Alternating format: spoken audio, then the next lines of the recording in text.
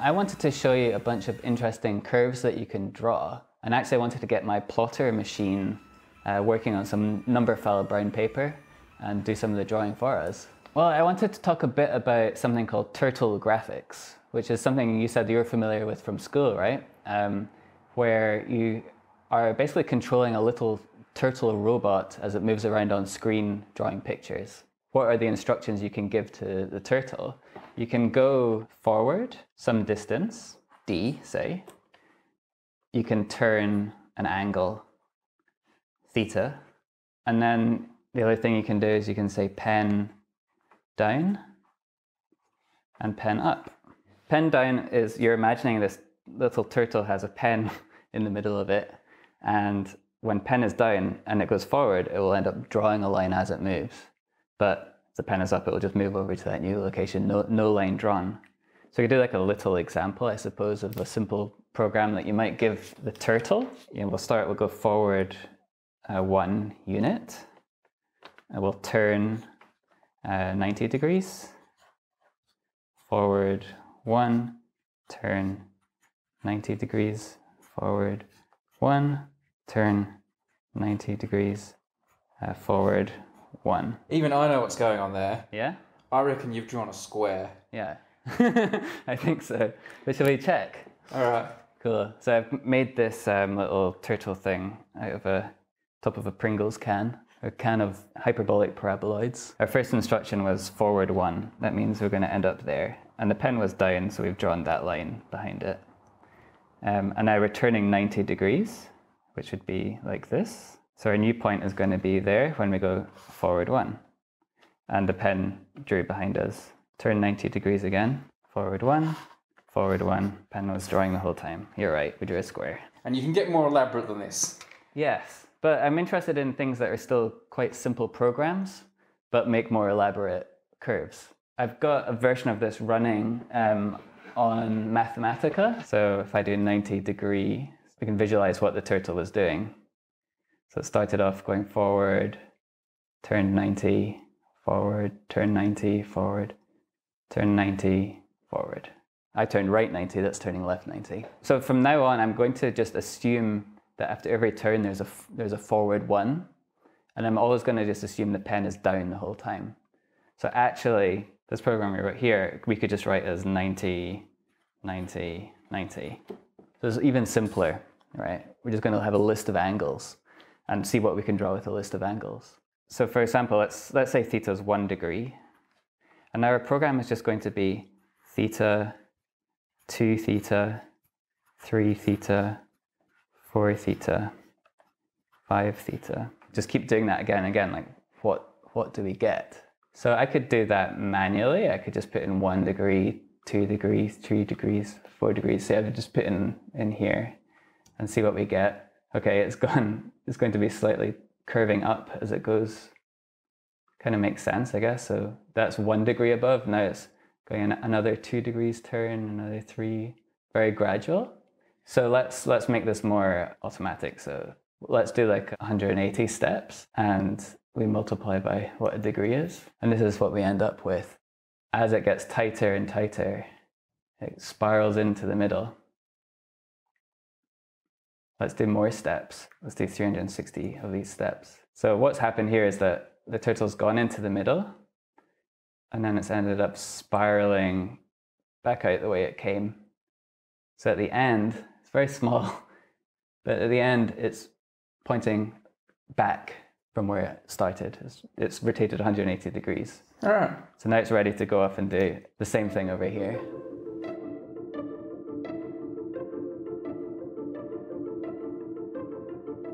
So if we set this theta to 1 degree, we're just going to get this repeating thing where the turtle's going to go around, spiral, come back exactly the way it came, go around, spiral, come back exactly the way it came. This is very similar to something that's called an Euler spiral, also called a Cornu spiral. But those spirals are defined like in a continuous way, whereas this is all about taking discrete turns. What happened here is because we're doing exactly 1 degree, and 1 degree is a 360th of a full turn. So we ended up going back to where we started.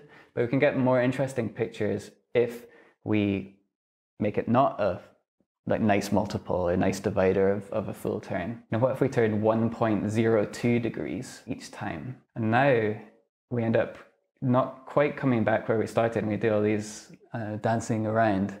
And it's very sensitive to what you change that number to. So this is 1.03, it's a totally different picture.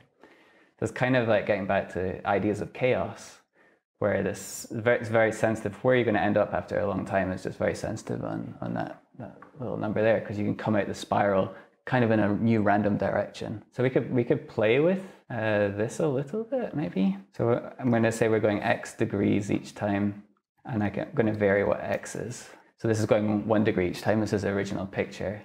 And then as I change this slider, I'll be changing number of degrees. So here we go, getting a different picture each time as it increments. Wow.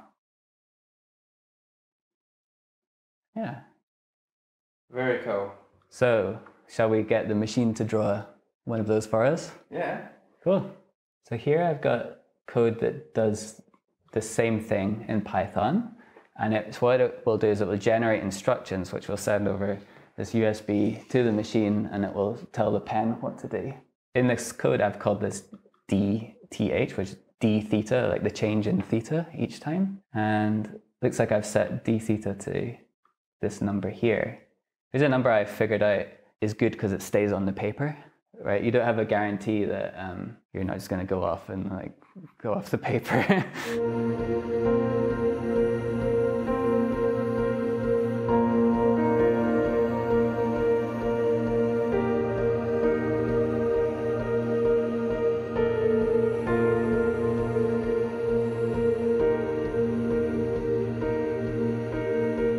Here's the final product. Well, we cut it off a little bit early because we got impatient. But this is the first few spirals of this one here. Let's have a look at what it would have been if we let it run for a bit longer. Here is what it would have done if we did it for 10,000 steps. So yeah, let's see. Can we match that up a little bit? We got some of these guys going, but then it was going to kind of come out and go out here. We basically stopped after roughly 1,000 steps, it looks like. We did 10,000, then look, it's kind of making a spiral of spirals itself. You can see this pattern. It's kind of recreating itself and going out there. So let's do 100,000. So there you go. So now this is starting to look like its own kind of macro scale version of it's an Euler spiral of Euler spirals, but we didn't manage to get the next level. This looks kind of chaotic. That would have been a huge piece of paper. yeah, it would be.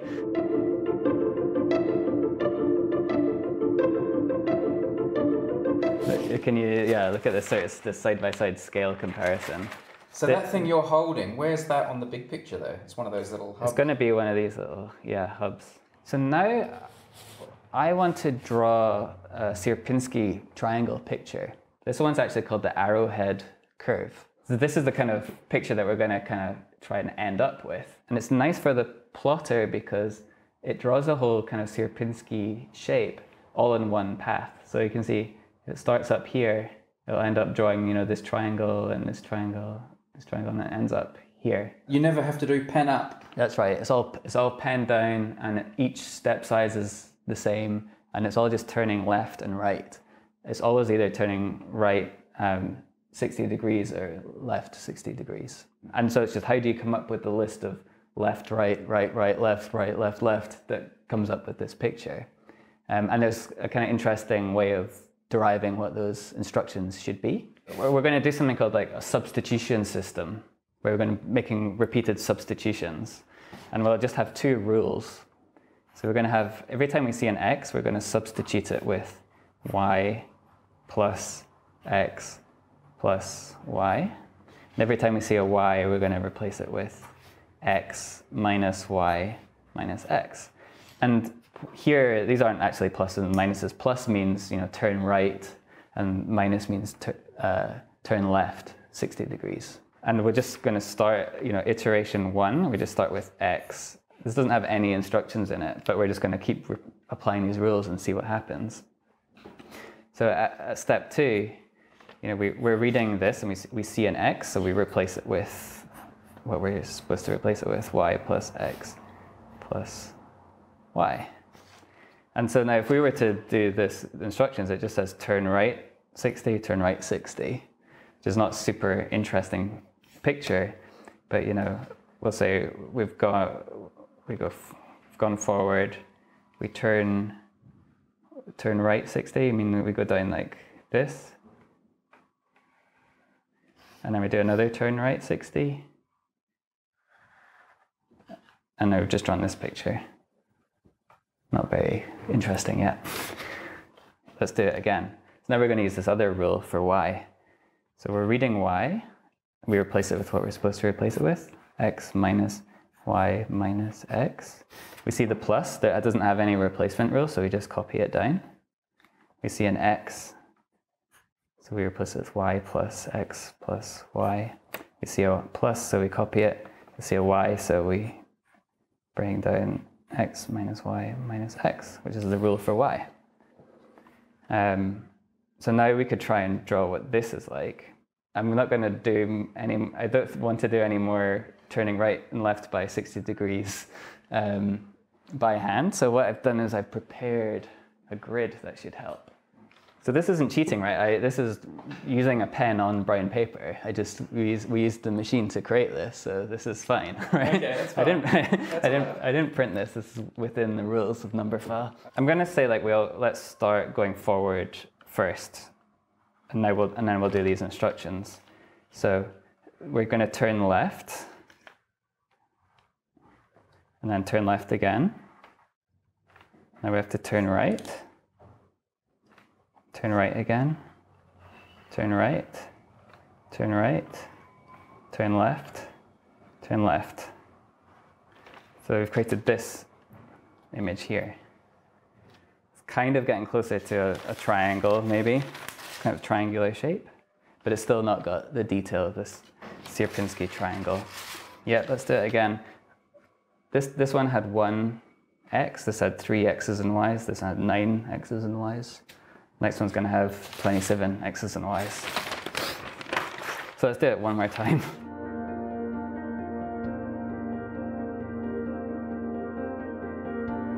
There we go. I think that's right. Mm-hmm. And yeah, if we did it another time, we'd end up with 81, which is not going to be good to do by hand. But I think we can try and draw this iteration by hand. Okay. And then maybe we'll recruit the plotter to help us with the next step.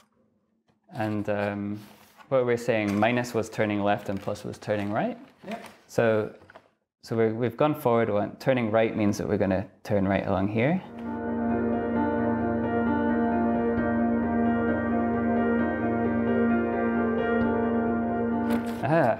Phew.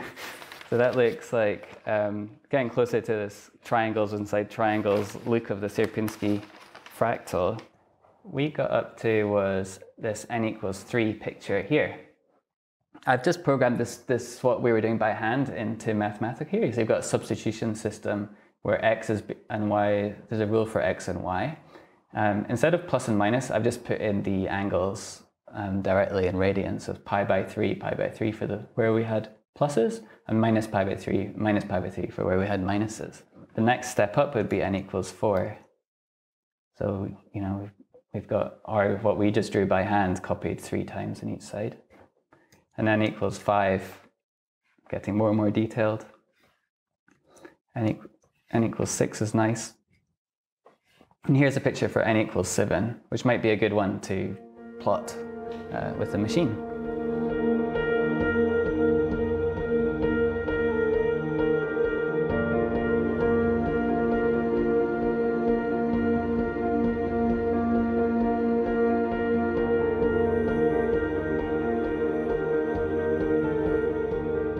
Okay, so we've stopped the machine exactly halfway through drawing this Sierpiński turtle program.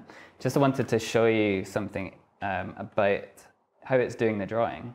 So here is halfway, and maybe you could, if you look at it like this, you can see if we reflected this whole thing over here, we'd have the full picture, right?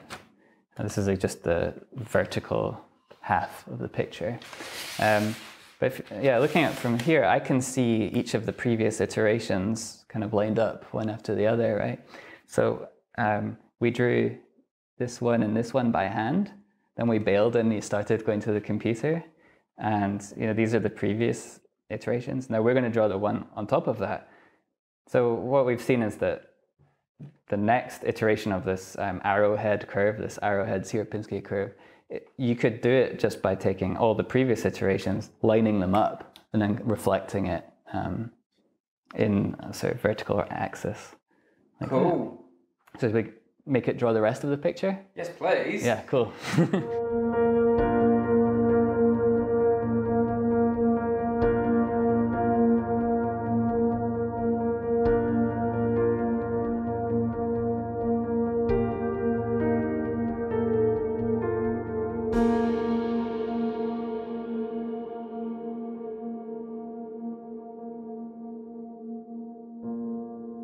So now I want to show you another type of turtle program we can send to the plotter machine. Like, what if I just start sending the digits of pi